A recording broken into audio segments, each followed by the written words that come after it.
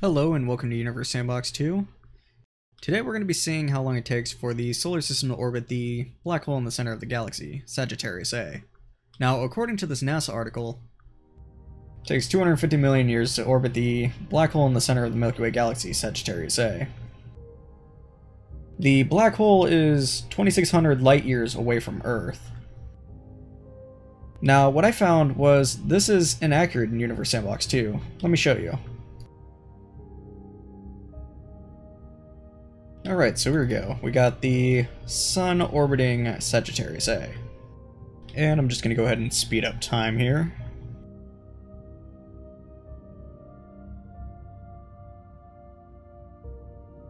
And as you can see, it's already passed 250 million years, and it's barely even progressed around Sagittarius A. Now, I don't know what the issue is here. The speed is only 1.52 kilometers per second. Translates to about 5,400 kilometers per hour. Every article I see says the Sun orbits Sagittarius A at roughly 800,000 kilometers an hour. Now this is where it gets a little bit skewed in the game, because if it actually went faster, it would probably reach escape velocity, or distort its orbit to not be at this distance. Because the three factors in an orbit is the mass of the object that's orbiting around the other object, the distance, and its velocity. You change the velocity, increase the velocity, you're going to make it go further outside into a wider orbit. If you decrease the velocity, it's going to fall closer to the object that it's orbiting around. But let's go ahead and speed up time and let the sun rotate once and see what year we land on.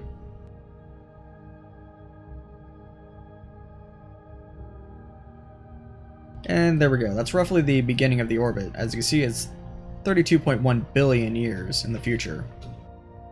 That is way off. Now, I'm going to go ahead and reset the simulation to show you guys how far it must be to orbit around Sagittarius A in 250 million years. So here we go. Basically, I just set the value of orbital period to 250 million years. And now the distance from Sagittarius A should show up under semi-major axis. It is 1,021 light years away. So significantly closer than our predicted distance from Sagittarius A. Let's go ahead and hit play. And let's speed up time. There we go. I had to reset. There we go. I had to reset the simulation because the last one just flew off randomly, but I went ahead and set the semi-major axis manually, which changes the orbital period to 250 million years. So let's go ahead and hit play now.